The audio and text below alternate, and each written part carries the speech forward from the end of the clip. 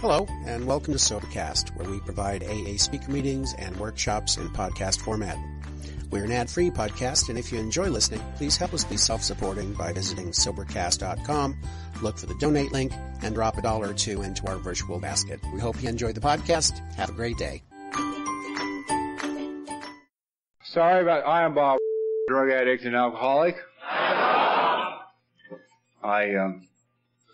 You guys just have to forgive the delay, but your committee is of the old school. They sort of figured that when you finished eating, the banquet was over, and then the meeting began, and you can't keep anybody out of a meeting, right? Right.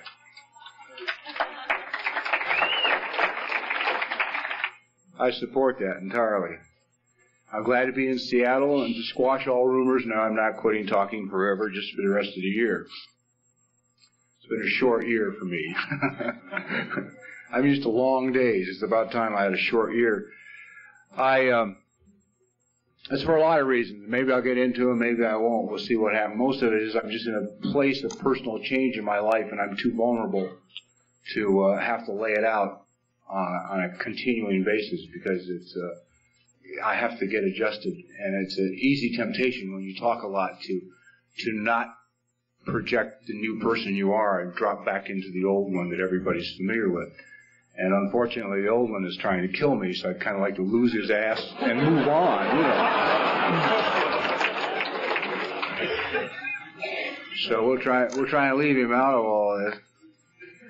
As you sit here tonight,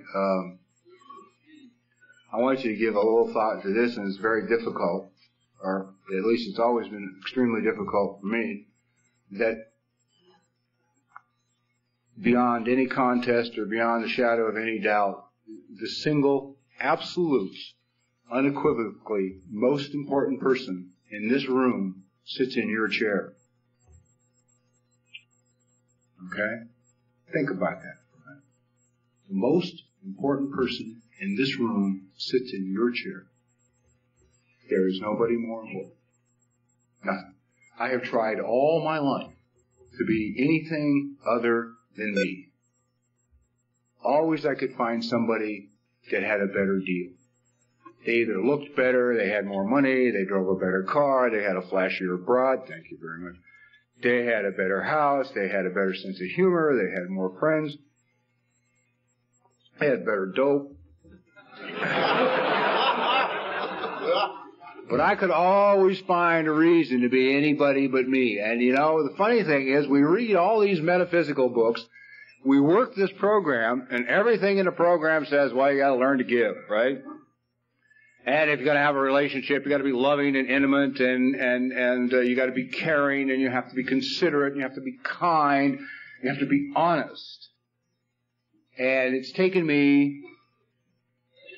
took me 17 years in this program to learn that I can't be caring with you, I can't be intimate with you, I can't be honest with you, I can't be considerate of you until I can be caring about me, until I can be intimate with me, until I can be considerate of myself, until I can give to me. See?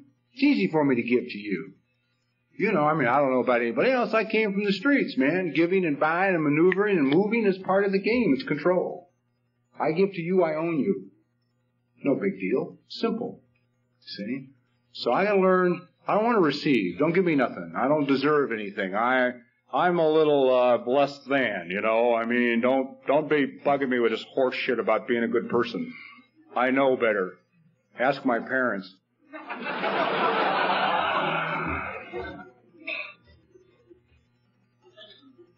I love chit-chatting about my parents. Well, I discovered something in AA through a lot of pain, misery, and discomfort and a lot of years of insane sobriety, which is I always thought that none of what transpired from birth to age 15 when I discovered the wonderful world of chemicals had any importance in my life. That was sort of a non-consequential period of my life. I just breezed through it. I couldn't remember any of it either, but I just breezed through it. And the fact that I never remembered it never bothered any of my sponsors, with which I took countless inventories, because they never remembered theirs either. So for them to be confronted with somebody who could not recall their childhood was perfectly normal. See, we judge everybody by ourselves. You know, I only judge you by me. I was really glad after sponsoring about 100 guys to find out everybody wasn't like me, you know. I used to not want to sponsor people. I think, oh, God, the son of a bitch is going to steal from me, man. He's going to take this, he's going to do this, he's going to lie, I'll use on the side. And then I discovered, God, there's really people who weren't like that. You know, they really wanted to work, you know, get well. I thought, term I don't understand, but we'll move on. Somebody left me a watch.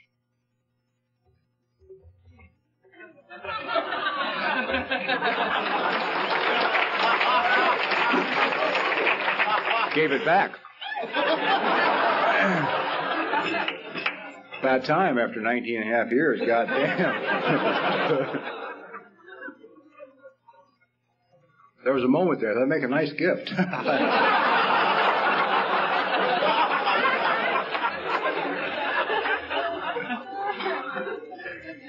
The thinking hasn't changed. He said, I no longer listen. I live a life that my head doesn't understand because it's not the one being dictated to me. The one being dictated to me is stay home, hide out, ignore, don't get involved, and for God's sakes avoid change. Yeah. And new circumstances and new situations. It's critical you avoid those. Always go to the same meetings.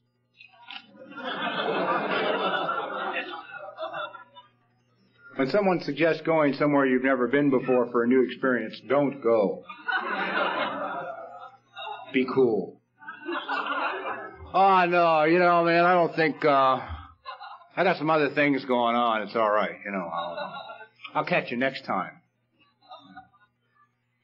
You wonder why you don't like new experiences. For me, it's come out to be very simple. My mind can't control me when I'm in a new situation because I have to pay attention to where the hell I'm at or I'm really going to look like an asshole, right? So to avoid looking really bad, I will pay attention to where I'm at. And now my mind is no longer, well, I think we should go here, we should do this. Screw the mind. Let's talk about the heart. I get so sick of talking about the mind. My mind gets sick of hearing me talk about it, too. I broke its hold, you know. It doesn't have a lot of use for me anymore. Thank God ignores me a lot now, you know. It doesn't rule my life. I have come to understand that I am the most important person in the room through an awesome amount of pain and sobriety. If somebody said to me, what do you think is the single biggest problem of the recovering alcoholic, I would have to say self-esteem. That we have probably, I have, and the few people that I'm close to, that we talk about these things with no holds barred, probably the lowest self-esteem in the world.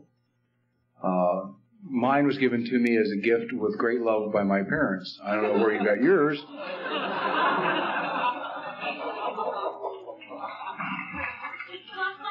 My parents understood their limitations. They were smart enough never to get a dog.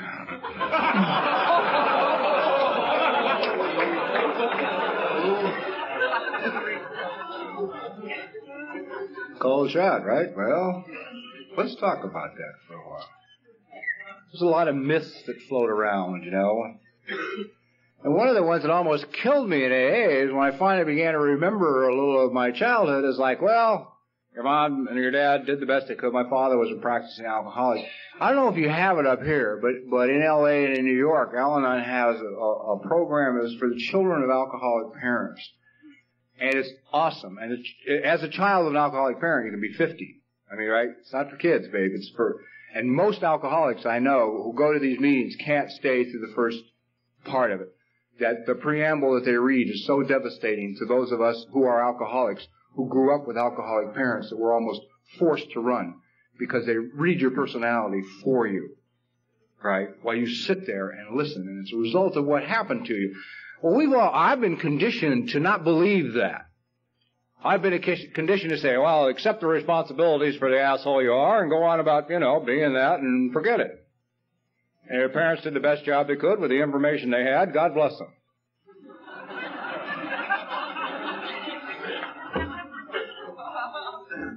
That's true. Absolutely true. There's nothing incorrect or wrong with that statement. My mother did to me what was done to her by her parents, and my father did to me what was done to him by his parents. They gave me all the information that they had gathered from their own parents. They did the very best possible job they could do. They couldn't have done it any better under the circumstances with the information that they had. Here's where the big problem came in with me and a lot of other people I know. Somehow everybody says that, and then they close the door on the past. Well, they did the best job they could, now I'll go on with life. Right? My parents did the best job they could. The reality is, it was a rotten fucking job.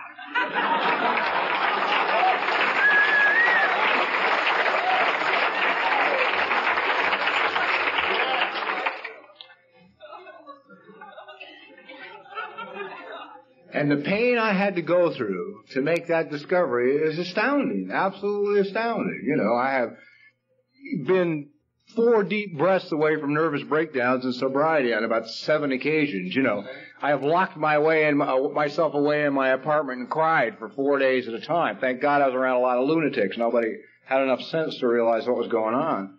Or somebody would have taken me for help. You know, they just thought I was having a couple of bad days. Leave him alone, he'll be all right. Just cries a lot. He gets emotional. He gets upset. Take him some food, drop off a little coffee, leave him be, you know. So now that I have to look back and say, God, no, you know, I have had, one of the things I do more than anything else in the world in my life is I diminish the importance of anything important. I will do it with words. I will hang labels on things, you know. I will say to somebody, well, somebody gave me a book and, some shit. Cast it aside. It will have that way it's got no importance. So if I lose the book or if it's taken away from me, I won't feel any pain. I mean, I live under this lie that if I make my job, if I really enjoy what I do for a living, if I really get attached to my job, if I really love the situation in my life, it's going to be taken away from me. You know, if I really love you, if I really love a person in my life, whether it be a friend or whether it be a woman in my life, that will be ripped away from me. I mean, these beliefs are buried in me, see, because every time I got attached to anything, as a kid, it was removed. For one reason or another, it was gone. So I believe that, you know, I'm entrenched in that. And the first time I ever began to discover that was one day I worked in the motion picture industry, and I was at the studio. One day a friend of mine came to visit me for lunch, and he'd been sober about the same amount of time as I had, a couple of years less. And he had never been on a motion picture studio lot in his life, right? Never. So, this guy has no cool at all. None, right? He's like a little kid. He doesn't understand how important it is to hold it back.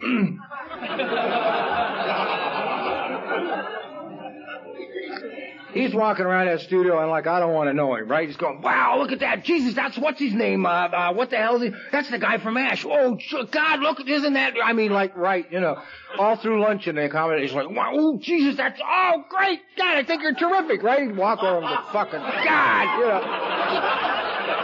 Oh, I'll come back to my table, go to the kitchen.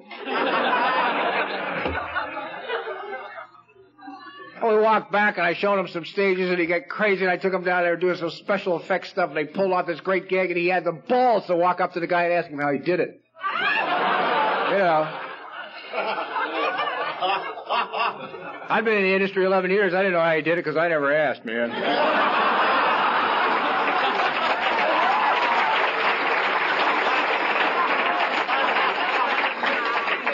I was cool, you know. I just stood on the sidelines and watched. Got back to my office, we said a few words, he left and went home. I sat in my office and I started getting mad. I thought, I've been working here for 11 years, man, in this business. And this son of a bitch has had more fun in one day.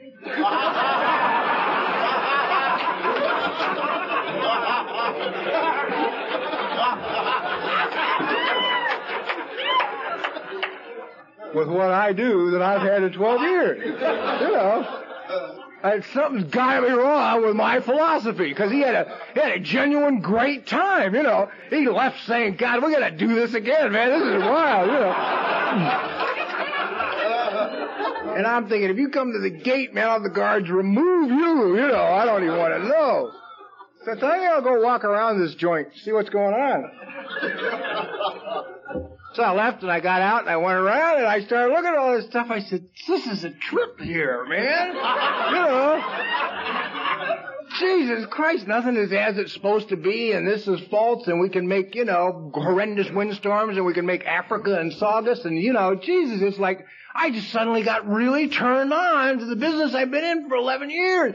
And I'm like walking around like a kid, you know, now I enjoy the hell out of it. It's 2 years later, I love every minute of it. You know, I go in now in the morning, I'm thrilled goddamn to death, and my problems don't stop from the minute I hit the door, you know. And it's like, it's wonderful. I'm filled with wonder over, it's like, wow, we send out things. We entertain people. You know, it's a trip. It's really great. And I said, God, the only person for 11 years who has been keeping you from enjoying this is you. Nobody else. Nobody else. And I started to look at other things in my life. And I said, oh my God.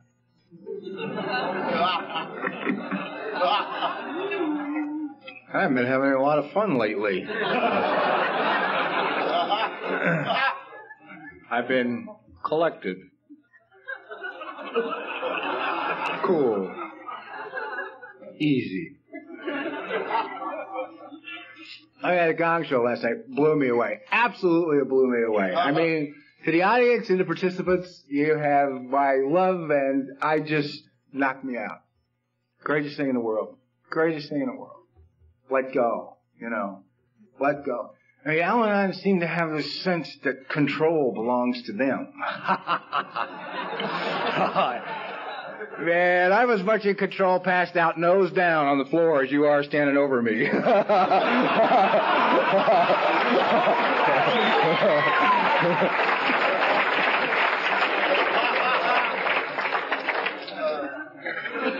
Because I got you standing over me, you know what I mean?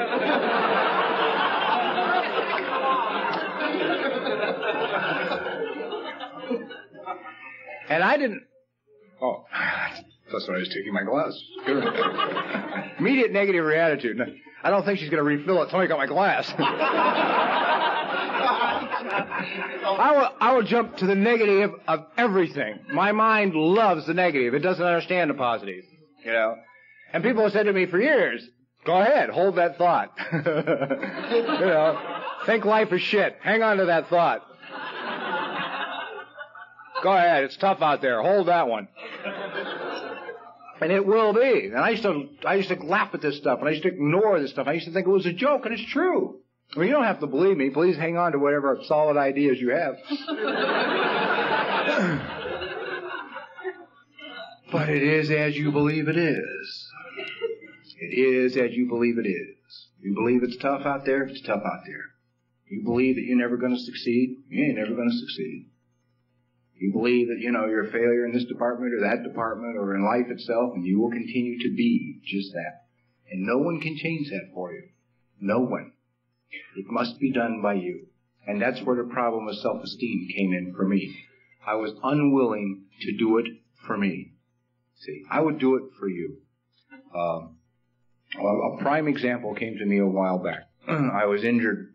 Well, I was doing a lot of running, and I was having a lot of fun with it. But the only problem was I had a number of different pairs of shoes with different soles for different services. Typical neurotic. So every time I would change shoes for a different surface, they fit me different, and I'd get a blister in a different place on my foot if I forgot to Vaseline the shoe, right? So I was running one day, mumbling to a marathoning friend of mine about this, and he says, Jesus, go to a podiatrist, get some orthotics, put in your shoes, and that way each pair of shoes will stay the same. You know, you just move them from one pair to the other, and your shoes are always the same. And go see this guy in Long Beach. He's terrific. I lived in Santa Monica at the time.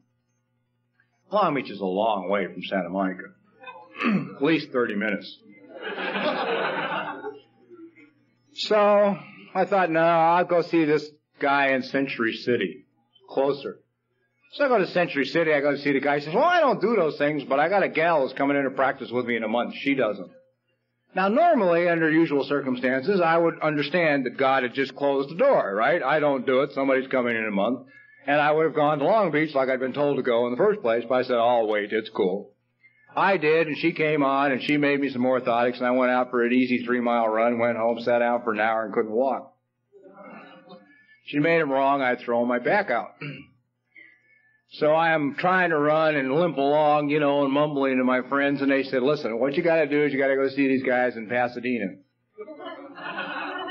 They're heavy into sports medicine. The one guy's for the U.S. Olympics team. They're runners themselves. They're the best in the world, and they will fix it up for you and get you on a road of a program of recovery that will get you back, you know, on the trails. Well, I thought about it, you know, and Pasadena's further than Long Beach, for Christ's sake. Tragedy here is, I would drive you to Pasadena. If you came to me and said, my back is out, and the doctors that have been recommended to me are in Pasadena, I'd say, Jesus, get in the car, I'll take you. But I'm not taking me. I'm going to the marina, which is closer. This chiropractor comes out, is 40 pounds overweight. I mentioned the word running, and his eyes glaze over.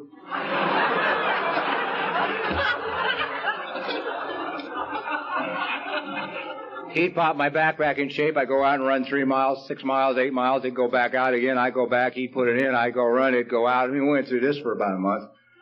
Finally, I got in the fucking car and drove to Pasadena.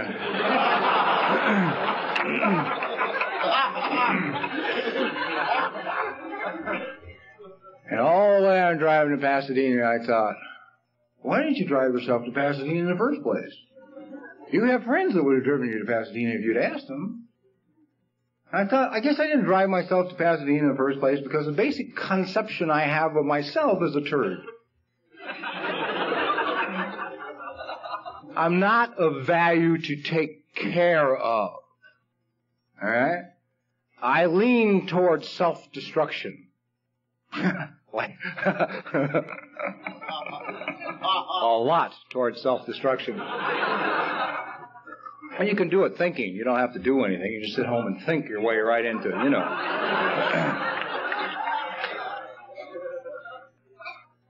And I used to talk about this stuff, but I never really fully understood what I was saying. I mean, the impact of it never really hit me. I used to say, you know, that I am my worst enemy. I used to say that no living human being, if any person on this earth did to me what I have done to myself, I would have to kill them. I mean, it wouldn't even be a choice. I'd have to kill. Nobody would think of doing to me what I've done to myself. I've said that for years. I talked about that for years, but I never made that goddamn connection. You know, it's like it kept escaping me, because I kept thinking that was okay. I'm wrong. You know, I'll do this to me. It's okay. What the hell? I can handle it. I'm tough. You know, fuck it. One more time, you know. God damn it, don't be gentle.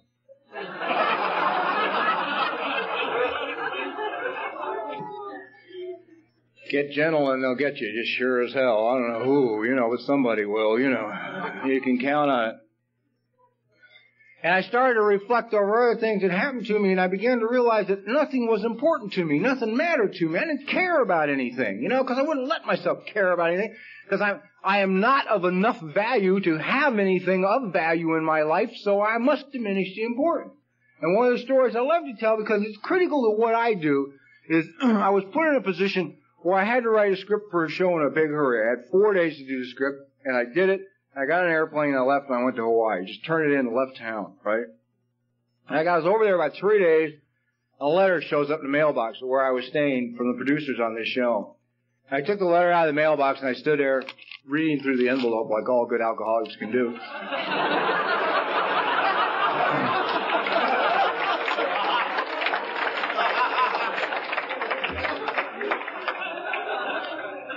And I knew what it said.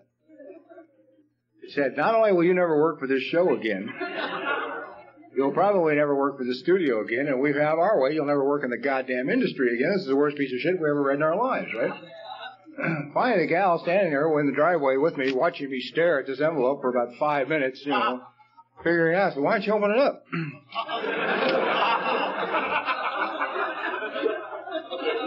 Ridiculous idea. When you have the powers of perception that I have, why the hell open the envelope?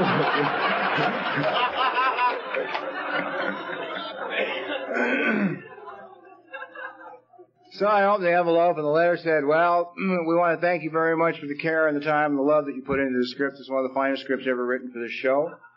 We are so moved by it, we refuse to rush it to production. We will wait till you come home to make the changes so we can give it the time and the money that it deserves. Lots of love, the producer. You know what my next remark was? Oh, at least they aren't pissed off.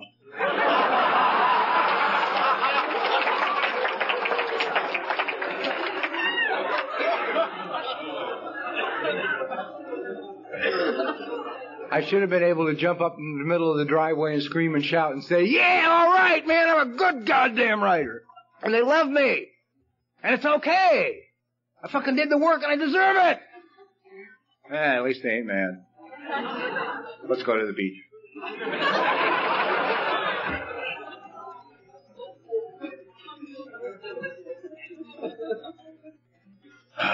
Well, you say, God, how does that happen to you? You know, I mean, how do you get like that? What the hell I do did I think so poorly of myself? Where did I get this value system that I use, you know?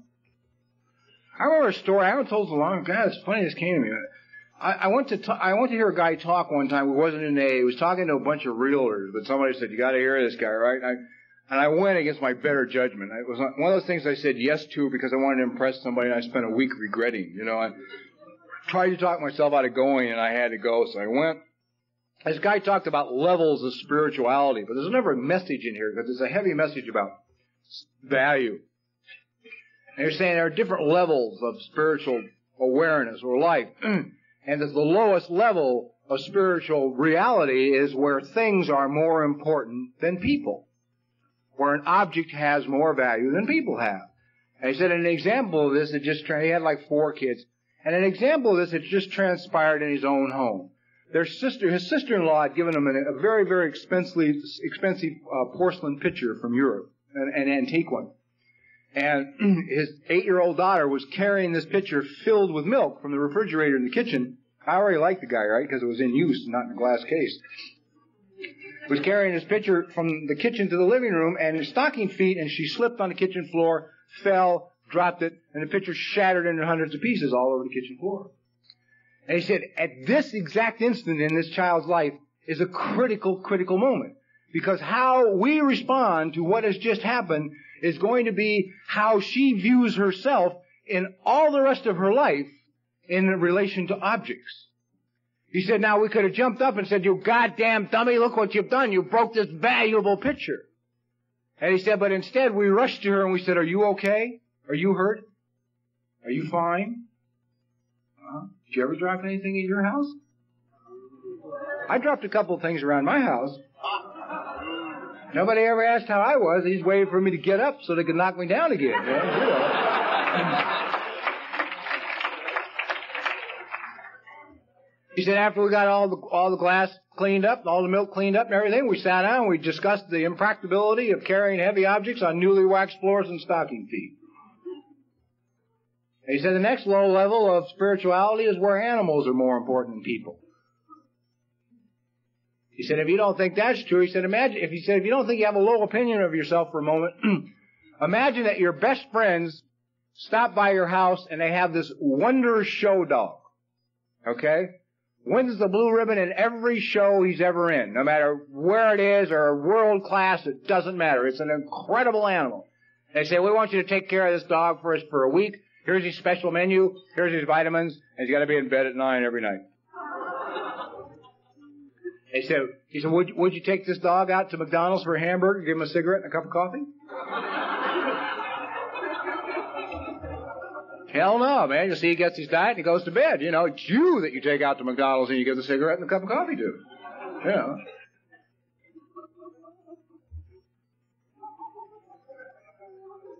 He said another example of when animals are more important than people is, he said him and a friend of his, a third friend of theirs, had claimed a racing horse at Santa Anita. So the guy's name was Grant. Grant and his friend went out to pick this racing horse up at Santa Anita, and a guy paid $50,000 for it, whatever the hell it was. It was an expensive horse. He got them all loaded in the horse trailer in the back of the car, and they're coming back in on the San Bernardino freeway, and Grant said he looked over at his friend who was driving the car, and he was doing about 40 miles an hour on the freeway, right? And he's clutching the steering wheel so hard his knuckles are white, and every time there'd be a kerthunk in the horse trailer hitch, the guy would almost have a heart attack. And Grant said to him, "What the hell's the matter with you, man?" You know. And the guy said, "Jesus, I have never had anything this valuable in my car before."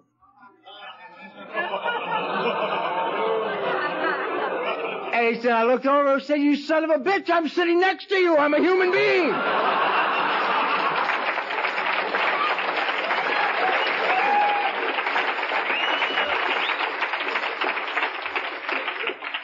He said, "You mean if there wasn't a goddamn horse on the back of the car, you'd be doing 90 miles an hour, weaving in and out of traffic? You know, what the hell is this?" And boy, I'll tell you, man, after I heard that one, did it ever put me in touch with my own speedometer? When I'm in the car, one of the best yardsticks I have today are where I'm at. You know, if I'm out there willing to die for 10 feet of concrete, something's wrong. Inside of me. It's got nothing to do with nobody else. If I'm doing 90, man, boiling in the freeway, you know, I gotta look at me. Something's wrong with me. Because I'm in the goddamn car. And I'm driving like nobody's home, you know. No one of any consequences in this vehicle. Floor it.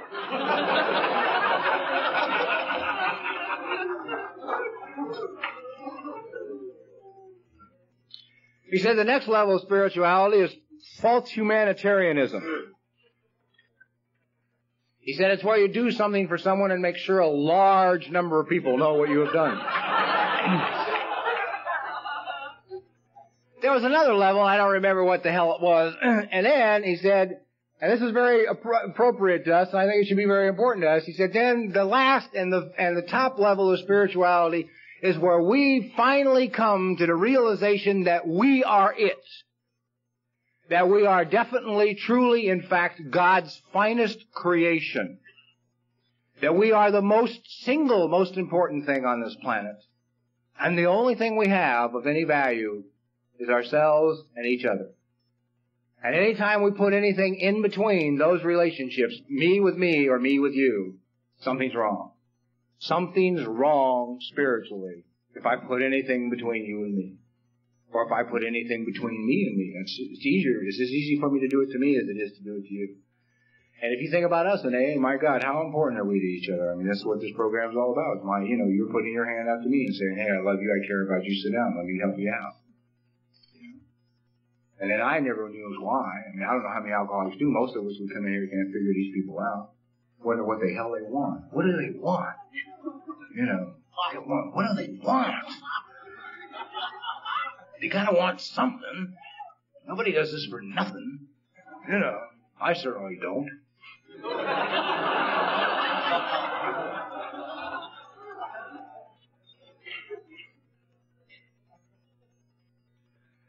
When I was going through this foot crisis with my orthotics and my feet doctors and my sports medicine doctors and all this crap, God in His infinite wisdom, He likes to make sure I stay on the path of recovery. I'm sitting home. I finally went to the right podiatrist, the one in Long Beach. And he looked at my right foot. He said, "Jesus, you've got what amounts to almost a club foot." I said, "What?" He said, "Yeah, see?" You know, I said, "Well, you know, right? You're dopey, man. You got so many goddamn bullet holes and scars and bent bones and shit. You never pay any attention to the foot that's a little crooked. It's nothing, you know. It's, oh, shit, it's been that way ever since I can remember. No big deal, you know." So I said, "Well, when did I get it? What happened? You know, I mean, what caused it?" He said, "I don't know. It's when you were a kid." So I went home that night. I'm uncomfortable. I'm really uncomfortable. Something inside me is wrong, man. There's anger inside of me and funny feelings, and I'm sick at my stomach. I don't understand it. The phone rings. It's my mother. I love God's sense of humor.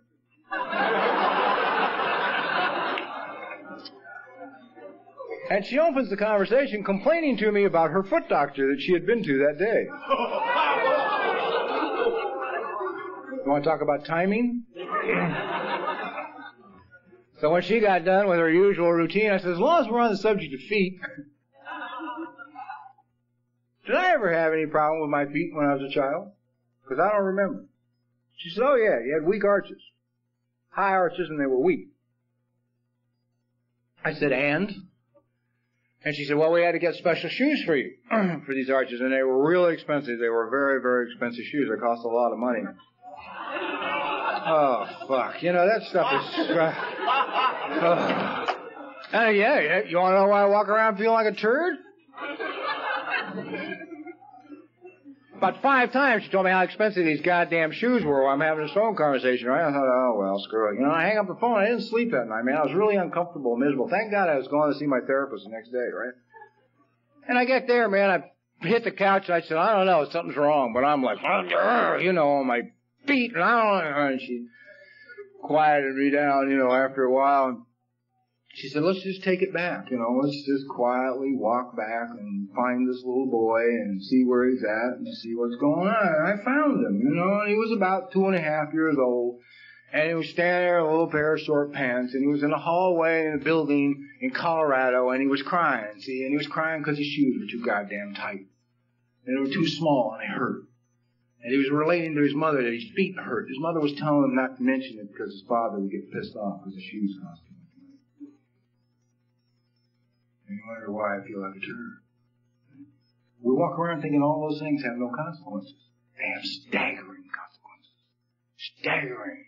I'm not worth buying shoes for that fit. It took me 10 years in this program to quit dressing like a bum. You know, it's taken me forever to get where I would buy good clothes for me, you know. I had a meeting last week, 2 weeks ago. I was at a network, and it was like all the way to the top, the big kids, right? So I looked in the closet, and the only blazer I had gold buttons on it, but one of them was different than the others, you know. Because the cleaners had lost 3 of them and found 2, and I didn't have enough goddamn self-worth to make them buy me 10 new ones. I looked at it, I'm not going to do this to myself, right? I really felt great. I looked at the client and said, no, man, screw it. Out I went. Bought about $500 worth of stuff. Couple of jackets, slacks, went home. Sunday night, I figured out what I was going to wear Monday morning, so I didn't have to get crazy with that one. You know, I've gone under trying to figure that one out. Ever dressed for an important occasion? A good neurotic can just absolutely collapse in front of the mirror. You know.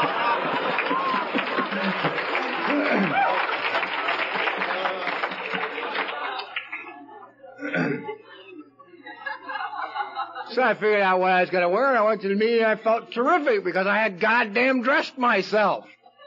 You know, I mean, I think that's one of the reasons banquets are so important for us in Alcoholics Anonymous. We let the child dress up. You know, in mommy's clothes, daddy's clothes, whoever's clothes. You know, it's like we allow ourselves to dress up. It's like we're almost forced to do it a little bit. It's like, oh, God, this is really okay, but I'm very uncomfortable. I'd rather have on something good, you know, funky, man, some shirt hair. Old jeans and good shirt. Why am I uncomfortable in good clothes? No one should be uncomfortable in good clothes. They even fit better than the funky clothes. They're made of better fabric than the funky clothes. They're basically more comfortable. Huh? Guess you don't deserve them. So I'm uncomfortable in them. I don't have enough value that I can wear them, you know. That's changing. There goes my glass. Well, the mind doesn't quit. We were down to the market today, right? And there's a place down there, they make a little pin with a name on it, right? It's made out of wire, all right? Now, my mind looks at this and says, oh, it'd be nice to buy one of these for a friend of yours, but it says, I knew they didn't have this one specific name because it's a highly unusual name, and it said, but, you know, they'll make them special orders on request, and then my mind says it'll take 2 days. So I said to the girl, how long will it take? She said, 3-4 minutes. I said, oh, okay, great. I said, you know, I gave her the name, and now I expect her to pull this machine out from underneath the table, hidden, right? You put the wire in and punch buttons, and it goes, and makes the thing. Instead, she takes a little pair of needlepoint pliers and just starts making the name. And I stood there and I thought, one more fucking time, you know. My mind's out there ripping along ahead of me, dead wrong on every point, you know.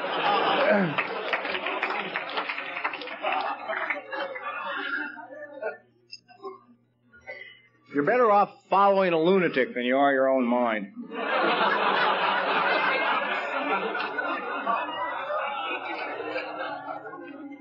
Probably because it's conditioned by all the wonderful childhood experiences that you have had.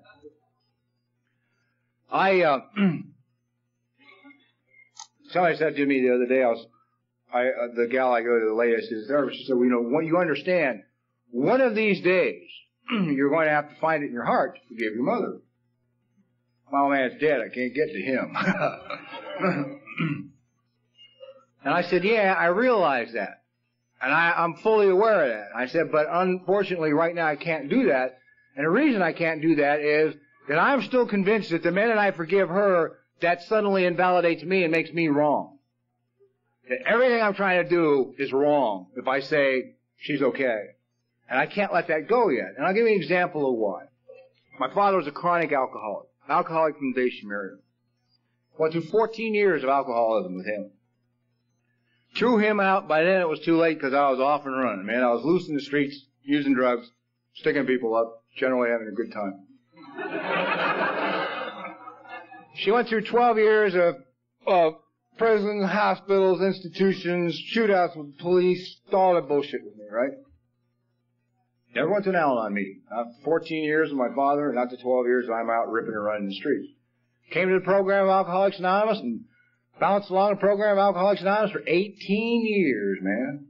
For the last year and a half, I've been in therapy, and I've been learning a few things, and so I don't go when I'm called anymore, and I don't always return her calls anymore, and I'm not there with the big Christmas presents anymore, and I'm like, you know, I send fruit from Harry and David's or something now, you know, right? Like I send to other friends of mine, and I don't respond, and I don't play the game anymore, so now here it is, well, let's see, 16 and 18, 34 years later, my mother went to an al-anon meeting. But she didn't go to an al-anon meeting because I was sick. She didn't go to an al-anon meeting because I was a drug addict and an alcoholic being drugged through all the institutions in the state of California. She didn't go to an al-anon meeting because my poor goddamn father was a chronic alcoholic, never drew a sober breath in his life. She went to al-anon because she lost control. Lost control. I listened to her talk to me about it, and I could hear the game. Oh, thank God, Jesus. Otherwise, I might have gone for it. I hope one day it works. But unfortunately, they're starting to talk to her about her.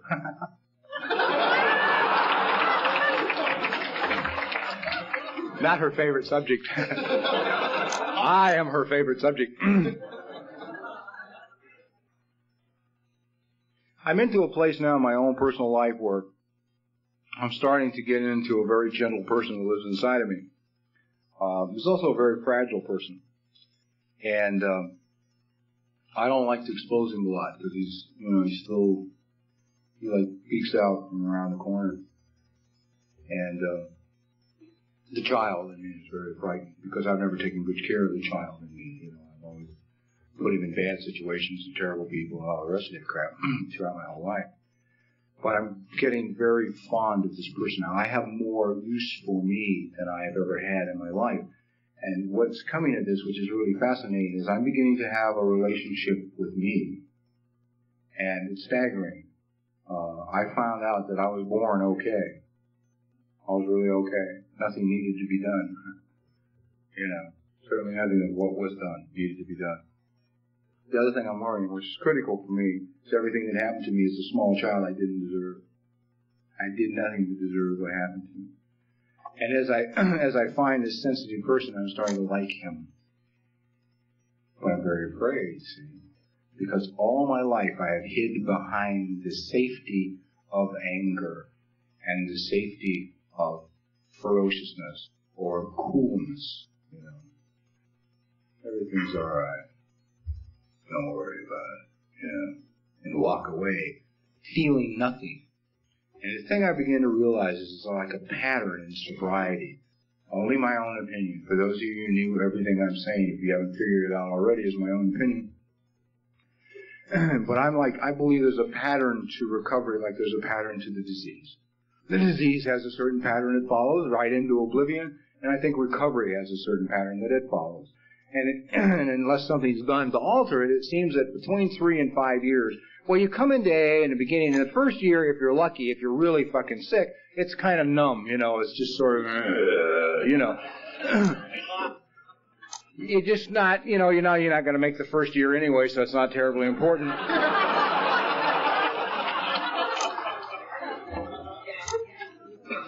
So you just wander around. And the second year comes, and if you have insane sponsors, you're like so goddamn active you can't see straight, right? Going to 40 meetings a week, speaking in institutions, going to hospitals, hauling newcomers there, throwing up on you and your car and your pals. It's like it's busy, active, busy. Next thing you know, another year has gone by, not much has happened, but you're 2 years clean and sober, right? For the first time. And nothing happens. It's like, God, that was great. I think next time I'll take a girl. Probably get in trouble, but I'll do it anyway. Then you get into the third year, and you're still a little busy, but you slow down a little bit, but you start to get a little uncomfortable. You don't worry about what the hell. You figure, that's all right. Sobriety's got to be uncomfortable at some point. And then you start rolling into 4 and 5. And if you pay any attention around AA, you'll notice that there's a very noticeable absence of people with 6, 7, and 8 years of sobriety. And the reason I believe there's a noticeable absence of people with 6, 7, and 8 years of sobriety is that 5 years your feelings come back. Right? We have spent, if you're like me, you have spent your entire life doing anything you can do to avoid feeling what you are really feeling at the moment. Now that, if you're interested, is the original way to miss all of life. You just let life go right on by it. It's like, after the initial pain of some of those wonderful... See, I was raised in a quiet house. I was raised in a house where silence was golden. You neither cried nor shouted with joy. Either extreme was unforgivable. Silence. Control. 2-year-old cool. Only to stay alive, man. You learn to be cool, to be contained, to be controlled. I forgot where I was going. It was very interesting, but I lost it. 5 years of sobriety, yes. I have heard, as I listen to thousands of stories in AA, and I hear people talk, if they particularly start with their story before they drink, even though sometimes they don't know what they're talking about, they use the word escape instead of stuffed feelings. I escaped into dolls. I escaped into sports. I escaped into books. I escaped into this. I escaped into that. Well, what you really did is you got lost and obsessed in whatever you were doing so that you didn't have to deal with the goddamn feelings. Well, here you are 5 years clean and sober, and suddenly these suckers are coming back. Watch people at meetings as they roll into that period of their sobriety. You'll just see the look on their faces. How are you? Everything's all right. Don't worry about it. Things are cool. Just went bankrupt through the courts, lost my goddamn job. I'm working in a car wash. My hemorrhoids are back, but other than that, it's all right. And that was my story, man, at 4 years, right? Broke, bankrupt, car repoed, working at a car wash for $1.25 an hour. I'd started at $1.35.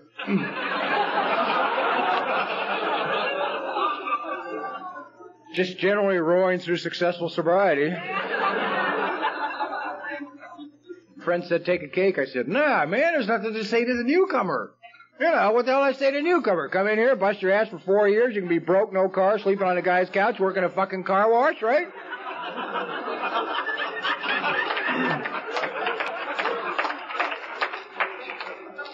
I was borrowing money for my babies. I had to make sure that the guys at the central office were trying to give me were sober and had a car so they could pick me up so I could take them to the meeting.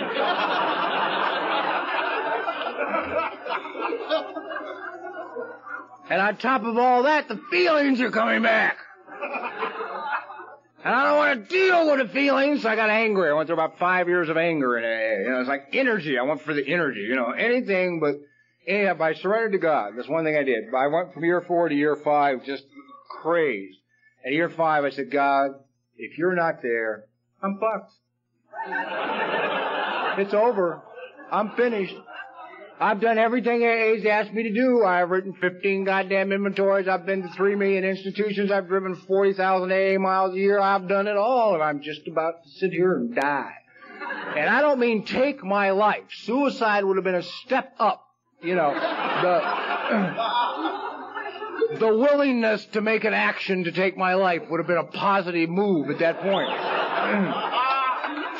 I wanted to just sit in one spot and die. You know, just tomorrow not come. I went to work the next day and I broke my back after I surrendered.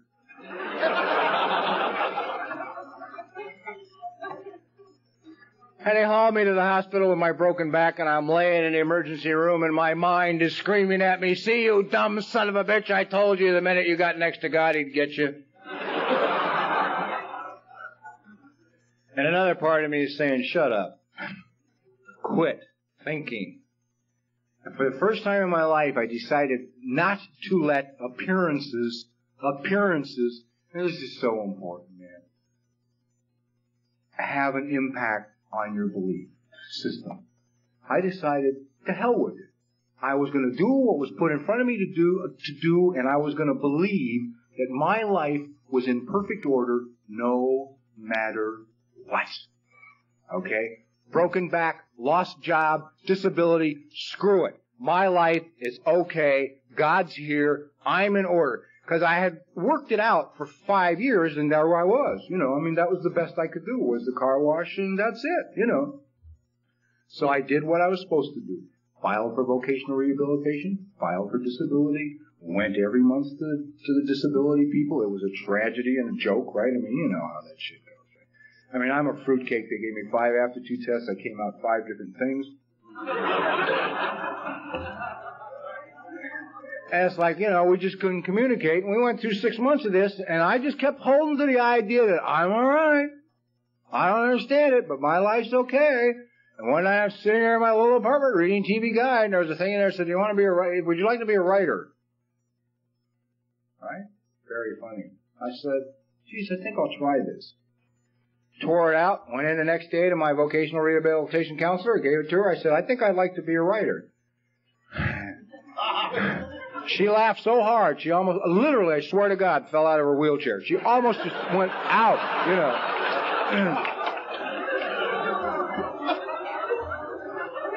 Because she had in front of her my whole history. She had it all. She had my jacket, she had the medical record, she had mental history, she had educational history, she had it all. She had the applications I had filled out there for them, and she knew the following facts. A, I'm a phonetic speller. I can't spell. Okay? I'm one of these that says D-E-D is dead. D-E-D spells dead. The A is unnecessary. She knew I had failed English ever since the 4th grade. She knew I had never written anything. She knew I had never read anything. She knew I didn't know anybody that wrote anything. She knew I had never done anything that had anything to do with writing. I had a tough time communicating on the goddamn, you know, applications, right? God, however, in His infinite wisdom, can knock out anybody, including bureaucracy. Listen to this. Pay attention. Because your mind will sell you short out there all the time. Well, I'm finished. You know, this is the state. You can't deal with the state. You know. If God ain't bigger than the state, we're all in trouble. Well, she took the ad into her boss and said, here's what, you know, the kid wants to do.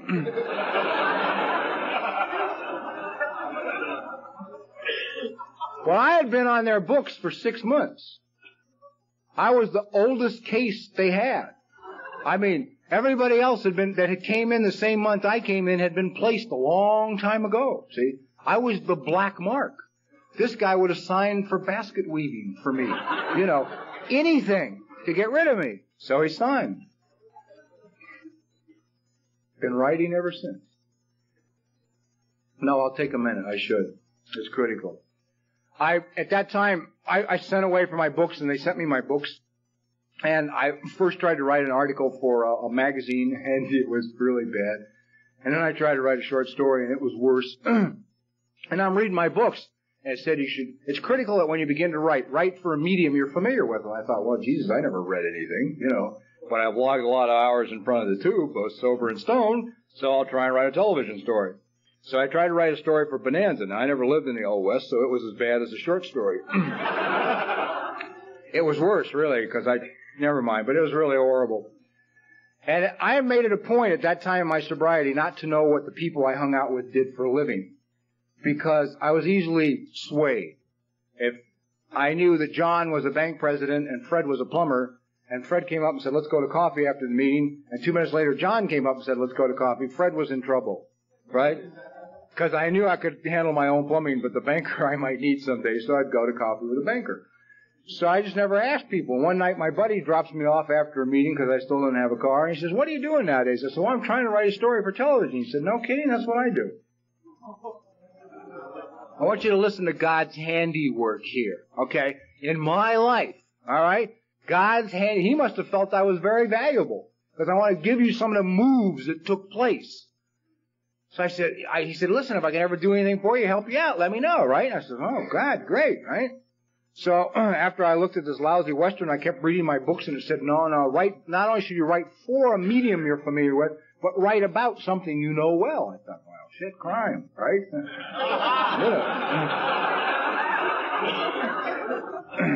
So I started watching all the crime shows, and I picked out Ironsides. I said, that's a neat show. I like the way he thinks. His mind is fast. And I figured, well, I'll try and think of a story that I'd never seen on television. I did, and I worked it all up, and I gave it to my friend, and he gave me about a dozen suggestions, and half of them I liked and half of them I didn't, so I ignored the half I didn't, and I did the other half. I got it all done. It was typed by me, a phonetic speller, right? So he said, before you turn in, would you like to have, somebody type it? I said, yeah, sure, right. I want to be able to read it. And he said, well, there's a girl on the program who does my typing. Let's give it to her. She'll do it. And, you pay her the money. I said, super. I'd like to have somebody in the program get the dough. So I dropped it off at this girl's house. I knew, left it. 3 days later, she called me. She said, I've just finished typing this for you. And she said, it's really not bad. I really like it. She said, did Jim tell you what I do for a living or where I work? And I said, no, he didn't. I have no idea what you do where you work. She said, oh, well, I work at Universal Studios. I'm a secretary to the associate producer on Ironsides.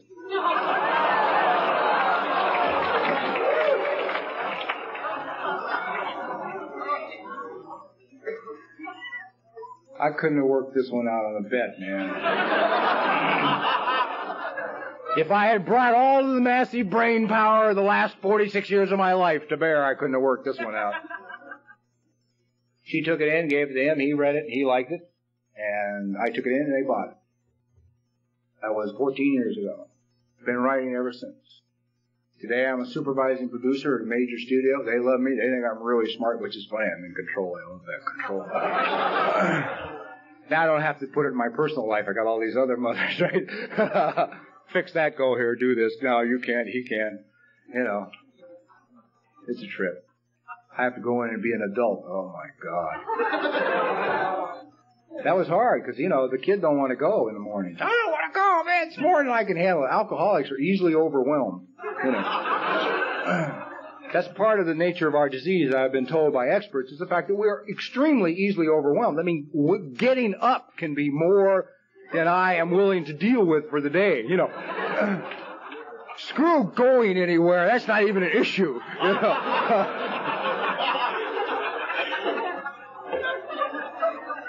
I have had to simplify my life into showing up in little bitty steps, and I swear to God it works. It works. I get up and I show up in the bathroom and shave. That's it. Don't talk to me about what I got to do later. I don't even want to know about that, but I can shave. And then I will show up in the shower and shower. I will show up in front of the closet, and God's help, I'll get dressed. I will show up in the garage, get in the vehicle, and aim it in the general direction of where I have to go. That's the best I can do some days, because I'm so easily overwhelmed. But as I get a better opinion of myself, I am less easily overwhelmed. Most mornings I get up now, and those of you who've known me for a long time will really find this hard to believe. I am quiet, I'm at peace, and I'm delighted to be going where I'm going. I have no problem. I enjoy shaving, I enjoy showering, I enjoy getting in my car, and I love going to the studio. It's a world of magic. I am very happy to be there now.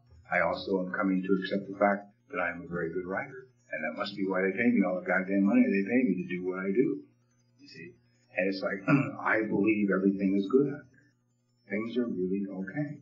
But I believe that with a broken back. All right? And it's kind of like, part of it is just coming to know that you are worthwhile. And that God thinks you're worthwhile. I mean, look at the maneuvering and the manipulating to get me where I am. Look at the things that transpired in my life. I didn't do any of this. God did it. I didn't know that Jim wrote. You know? I didn't know that the girl that I gave the thing to worked for the goddamn studio on the show that I was writing the story for. I didn't know that I could write. Can't spell. Writing seems to be a rather awesome thing to take on, you know. So, only if you're a technical writer. Other than that, it's okay. It's like, I see my goals in life. It's like I was telling a couple of friends today, you know, I now can see the light at the end of the tunnel, and I know it's not a train. I was talking to my therapist Thursday before I left to come here, and I said, we've been through a lot in the last 2 years. And I said, and I feel really terrific, and I'm not bullshitting myself for a minute. I got a lot yet to do. A long ways yet to go. But I now believe that it is limitless what I can have. Absolutely limitless. And the interesting thing about that is, I am you and you are me, man. You can't sit there and tell me that somehow I'm different than you. I mean, you know, unless you know, what are you going to say? I mean, you got a worse education than mine, or you did worse in English than I did, or, you know, what the hell are you going to tell me? What are you going to say to me? I mean, you can't say it. You can't say it. And I can't believe that God's going to do it for me and not do it for somebody else, you know. And I watch people today in the program. There's a gang of younger people, new people in L.A., and they're listening, right? And they're listening to everything that all of us poor bastards that have suffered all this shit have gone through. And they're wonderful. So I don't think I want to go through that. You know? I think I'd like to let go today. You know what I mean?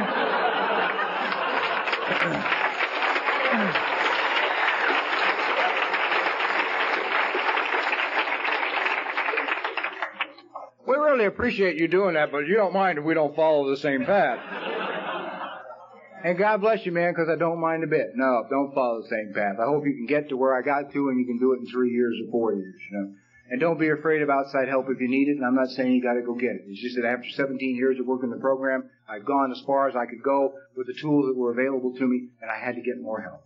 That was only for me. It was necessary for me because I couldn't make any area of my life work. If I had another hour, I'd go into relationships. I don't, but you'll learn enough about those at the dance anyway, so it's not important. I want to say thank you to the committee for asking me, but I want to say particularly thank you to you people in Seattle. The only reason I'm here, I missed about 5 conventions last year for a number of reasons, but the only reason I'm here is I have never come to Seattle, to this area, without always taking something home with me. I mean, this to me is a very special area, and a lot of very special people are here. And it just knocks me out because I can't tell you how much you mean to me. See, I'd never come here that I don't go away from this place a better person, which says a lot for you and for your program and for your energy and your enthusiasm. And I love the thing about belonging. You know, I get on a plane and come to Seattle. Why? Because I really feel like I belong. I mean, I live thousands of miles away, but it's okay. See, I belong here. So, you know, I don't know if I've given anybody anything or if I can make you feel a little bit better about yourself, or if I can let you know, man, you are the most important goddamn person in the world. You are. And don't sell yourself out for anybody or for anything. And don't do it to sell yourself out for loneliness. You're really important. But I gotta say to you, you are so special to me. I'm just privileged to come be part of all this. And let's have a great dance, and God bless all of you.